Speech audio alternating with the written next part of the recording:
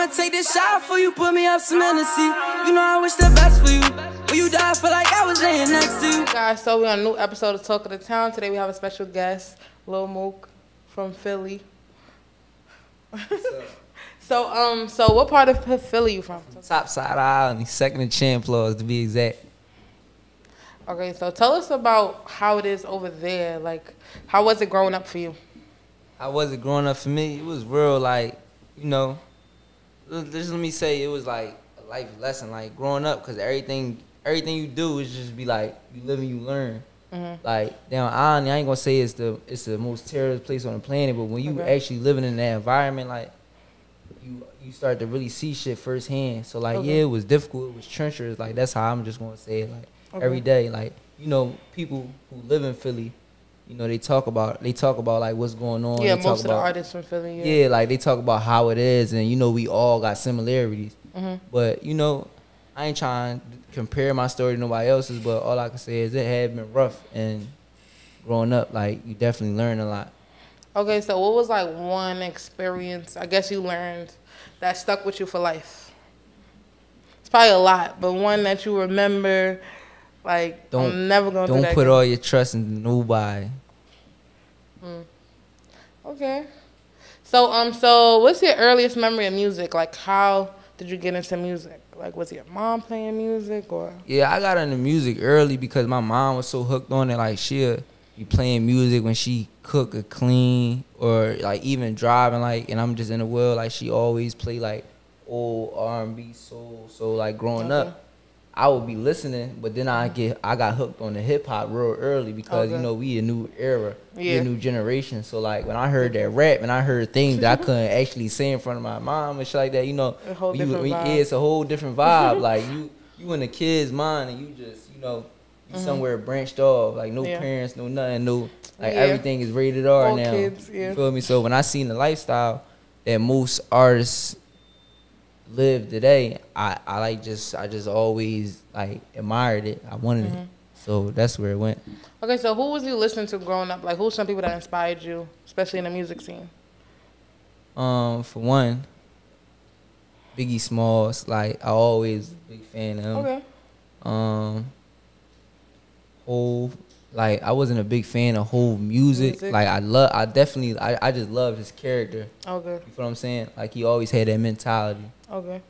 But Meek was also an inspiration. Like, definitely, like, coming up in Philly, you see a lot of Meek. And like I said, I was in love with that lifestyle. And Meek always had a spotlight in the city. So when I seen that, it just really, like, you know, it kind of gave me that boost. I knew it was possible. Okay. So when did you know, like, music was for sure you? Like, was it, like, when your friends told you? No, I knew when I first started writing. Like, I knew when I first, like, started making my first rap. Like, I ain't have to You remember your first rap? No, I don't. Oh. That's what I'm saying. But it's like, I always knew I was better. Like, I always knew I was better than, like, not even, like, I always knew I was better than yesterday. I always knew I was, like, okay. So was you always practicing? Was you always writing? Yeah, I was like when I was a young boy, I always used to write. Like, I always used to write. Like, it don't matter what it was, cause you know, like my mom, she tried to be real strict on us and real hard on us. So certain shit, I monitor around it. Like, she wouldn't allow us to curse. So now I'm writing raps and I got a bunch of curse words in it. So you know I'm not in the house rehearsing them up and down the steps. Cause I know my mom. You feel me? Yeah. So I go in my room, lock in, and I just be writing whatever I wanted on them papers. And I tuck them off somewhere, like in my bed or something. Okay. So you was tucking the raps. Yeah. So how do you feel like you improved musically from then to now? From then to now? I feel like since, like, now, like, I matured and I got older. And, you know, like, I got more experience. And, like, I ain't never used to study music, but now I do. I do my homework. So now it's like I'm more like lyrically involved. Okay. I used to just say a bunch of shit that rhyme and a bunch of shit like cuss words, make it sound good, but it had no meaning. You get what I'm saying? Now everything I rap, it's a topic in it. Yeah, so now you're telling stories. Exactly. Structuring it. Exactly. And all that good stuff. Okay, so what lesson did you learn, I guess, doing music? You said structuring it. Did you learn any business tips, like something you could give, like, upcoming people? like as far as business tips, like I feel like, let me think, like you should get you a team. Like if you in this line of business, you need a team. You can't just waltz in anywhere by yourself. Just, like oh I got a God-given gift. I'm about to go straight to the top. Okay. That don't work like that. It's motherfuckers with like pure talent and still in the gutter, like stuck in the trenches or really can't get out of that hole because they don't got the right people behind them. They don't got the right people giving them that push or putting that battery into them. Like, and I feel like a lot of artists' mentality is what hold them back too. Yeah, a lot of artists, because some people really only know like what they see. So you know, like say for example, I grew up in Philly and I'm just around bums all day, or I'm around, but no, for real, and I'm around bums or robbers or killers. Like that's all they know. So they don't think, oh, I could be the next Diddy. Oh, I could be the next Notorious B.I.G. Or how can we invest this in somewhere else? And exactly. And you know, like I said, you only know but so much, like because you living in your environment. Yeah, so definitely going out, getting those different experiences taught you a lot. Taught me a lot. Okay, so what do you feel like was your breakout song? Because some people say Wildin', some people say Best For You. Our breakout song, in my opinion, was Best For You. Like when I made the song, when I came in the studio and actually like recorded that joint, like the first night I said it's a hit, it's gonna go. I called my mom, said, yo, like this is a banger, like this gonna blow. Okay, so like who was okay, when the song was going up, who's someone that hit you up like, yo, this hard, that kind of like surprised you? Or was like, anybody reached out, was like, yo, this fire? Or, because I know you see people commenting, you see people following you now. A lot of people reached out, but it wasn't like, I can't really think not saying they want to work, when they were just like, yo, this is fire, keep pushing. Nothing. Yeah, like I had a lot of, you know, like what you call them, like radio promoters, like, or DJs, let me say that, like DJ Come Up Colin McCabe, like DJ Diamond Cuts, like DJ RL, like it's a lot of DJs that hit me up, like and just, you know, gave me my flowers, just told me like, you know, I got some talent, and it's definitely some mainstream artists that hit me up, but I really can't think of any right now. Like Meek, he showed me, like he been showing me support since like from the beginning. I feel like I found you out from him. Yeah, like Meek, he always been like had that supportive, like, you know. Yeah, he was sharing you on his story a lot, too. I seen that. So what was like some crazy fan interactions you had so far? So I know when the song going up now, people stopping you in the street and all that. Yeah, but now it's even more legit. Like I was flew to LA. I was down LA for like 3 weeks straight. No lie. I go to LA when I'm leaving out. I'm sitting in the I'm waiting for my flight. So I'm got my glasses on, my mask. Like I'm thinking I'm just in the cut. I'm thinking I'm in the cut. So he walk up to some random dude. Like he walk up to me, tap me. I'm caught by surprise because I'm thinking nobody don't even know me. I'm in West Coast. Like you get what I'm saying. So now I'm like, all right. I look up. He like, you little Muk, right? I'm like, it's Muk, by the way. Like, yeah. So like he's like, yeah, Best For You, you the artist, right? I'm like, yeah. He's like, oh, I knew that was him. He called like 3 other buddies over, and I'm like, wow. Hold up. Yeah. And so that's when it really like kind of whooped me up. Like, all right, this you definitely got to be on point. Yeah. Okay. So when did the moment when you signed your deal? Where was you when you got that call? Like, yo, come here, do this paperwork. Like, how'd you find out you was about to be signed? I found out from my big bro Boona. We was both traveling back and forth. Like, well, I want to say a travel. It was like really around the corner, like Philly, New York, Philly, New York. Like, you know, this before I moved to Atlanta. Yeah, so you know, we went back to Philly. We just came back from we had a meeting with Atlantic, Republic, and so they was fighting right now. Yeah. So we had RCA and we had Columbia. Okay. The last one we went to was Atlantic, I believe, but we had RCA on the line. So the next day, RCA called us like, yo, you found a home, like we need you. So we made it right. Yeah. We made it right, and we had came back down the next day, the next morning. Once you know the numbers was discussed, everything was, you know. Okay, sound like a plan. Yeah, sound like a plan. So everything was looking right, cause you know. So we went back the next day, and that's how it was. We drove to New York, signed a deal, and that. Okay. So how did you know that this one was for you? I'm sure it wasn't just the numbers, the overall presentation. How did you know this label was for you?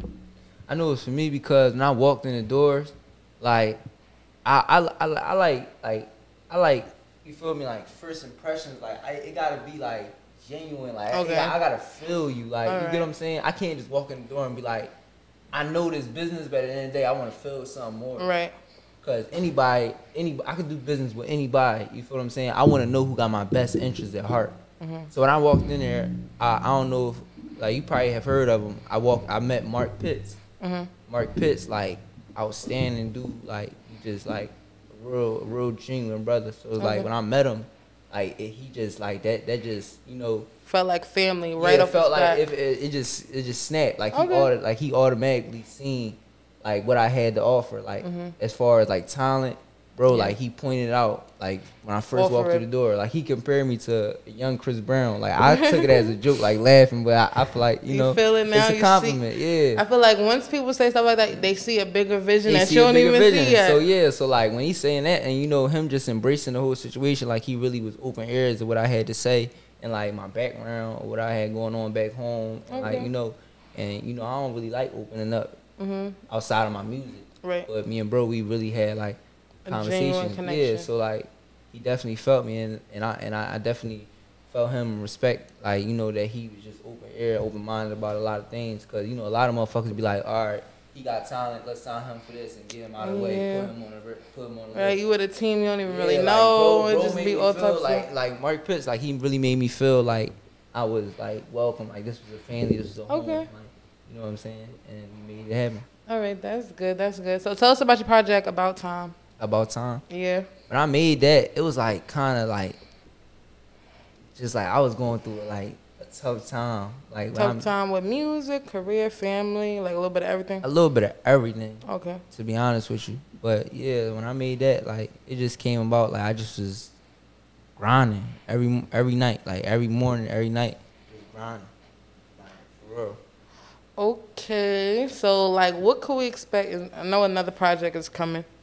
What could we expect moving forward? Are you in a better space now? Yeah, More I'm in a way better space than I was last year. Well, I'm saying though, like, yeah, my next project is gonna be called Who Would've Thought. Who Would've Thought? Yeah, Who Would've Thought. Okay. Any collabs on there? You had Lil Baby on the last one. We ain't gonna speak on that. Coming soon. Okay. He's told us it's gonna be Best For You the remix. Best For You remix gonna be on that. We ain't gonna speak on that. He ain't giving us nothing. All right. I can't, man. Everything on paper. I get it. Okay, so out of About Time, all the songs on that project, what song you feel like is the most slept on? To be honest with you, I feel like the most slept on song from there is I name multiple. Okay. I feel like I'm just gonna name two. Okay. Like I really feel strongly about. I feel like So Beautiful is slept on, and living life. Living life with Lil Baby. Mm. Why you feel like it's slept on? I feel like they need the video. I feel like kids just need to see people it's do not stuff. Getting I'm not gonna say it didn't do what I expected to do, because people that come from where I come from, we not used to hundreds of thousands. We not used to tens of thousands. Right. So like this all from the muds. But I know like you could do more. I know we could do more. You get what I'm saying? So that's something that bothers me. Okay. So when I look and I just be watching or I listen, I be like, dang, like this really is like a banger. But I feel like it need more like recognition. Okay, do you feel like you're super hard on yourself being at Best For You went so big, Wildin' went so big? Absolutely. I feel like I'm always... So you're trying to match those numbers sometimes? I feel like I'm always trying to do better. Like, always. Like, it's not a time that go by where I'll be like, all right, I'm comfortable with my position. Okay. I could be $1 million up and I still feel like, damn. Gotta work a little bit more. Yeah, like, I gotta work hard. I need more. So what's something on your bucket list? What's something you want to accomplish? 2021 almost over, so kind of. But what's something you want to accomplish musically, I guess, before the year is over? Before the year is over? Mm-hmm. Probably a lot of things, but give us one. A lot of things, like, every artist want a Grammy. I want to get nominated. I want to be in, like, I want to have, like, I want to have that type of name where a motherfucker attach me to all sorts of things, like all sorts of things, type like movies, like you know what I'm saying. So you want to act too? Endorsements. Yeah, I do all that. Like I just want to be. I want to be in front of the screen. Like that's the type of person I always been since a baby. Like I never looked at myself as being no regular individual or citizen. Like so you're super open, outspoken, things like that. So what's some advice you would give an upcoming artist that was watching you and watching your story? What's some advice you would give them? Or that's kind of like inspired. Some advice I would give them is like really don't let nobody like discourage you. Don't let nobody, you know, make you feel like, you know, like don't let nobody tell you your worth. Like if you know your worth, you got faith, then you gonna go a long way. Like I gotten this far because I ain't let nobody tell me or let nobody, you know, downgrade my situation. Like motherfuckers always try to downplay what you got going on, especially when they ain't got nothing going on for themselves. Yeah, so low key haters and all that. Yeah, stuff. You feel what I'm saying? But I just feel like my advice to them is just to keep pushing. Like, you know, you don't know what to expect tomorrow. Like, I didn't wake up the next day like, oh, I'm going to get this big deal. I just was grinding. Like, you know, I put my faith in God and, you know, and I just kept grinding. That's it. Okay. So what to expect for you? What should we be looking forward? You said another project, some collabs. What should we be looking forward to? You gonna see my face often. Like I'm looking forward to a lot of appearances, like a lot of showcases, and you know, just coming outside more. I've been locked away for almost a year because of this COVID thing. Okay. And I feel like I wasn't able to get a connection with the crowd, with my fans, supporters, and this is my time to do that. Okay. All right. So tell people where to find you, where to find your music. You can find me on all platforms, you know, all platforms. And I want y'all to follow me at LIL Muk at Gmail. I said Gmail. At Gmail. Yeah. I'm like, okay. Sending them inquiries. Sending them inquiries. Send the Gmail. That's what I was thinking in my head. Send the beats to LIL Muk at Gmail. You got a favorite producer or favorite beat maker or something? Not yet. You working with people? Dougie on the beat. Dougie on the beat? Okay. He one of my favorite right now, producers. So, yeah, I seen you in the studio with Nick Bucks. I seen y'all cooked up something. Buck, that's my guy. You know he cooked us some. Any other New York artists you fucking with? TJ Porter. I fuck with I fuck with little TJ music. Okay. You know, the originals.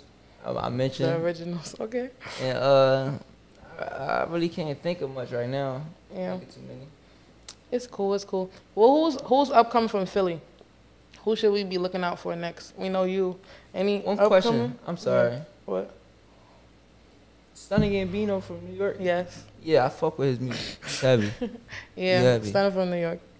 Any upcoming Philly artists? Any artists from your city that's buzzing that we should look out for?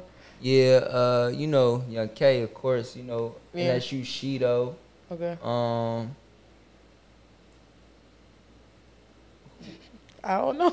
I'm really thinking like, cause I don't really listen to nobody but me. Oh, okay. Like, you know how people be like, "Oh, my little man working," feel me? Yeah, I don't know. Like, you feel me? Like, I feel like we the trending artists in the city right now. Yeah, definitely are. I was about to say I seen the top 30 Philly artist list, and you and Young K was on it. Yeah.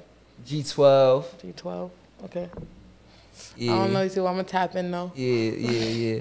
Lee Ford, G1000. Yeah, it's a lot of artists. Like it's a lot of artists and a lot of talent in the city. Like, ain't gonna lie.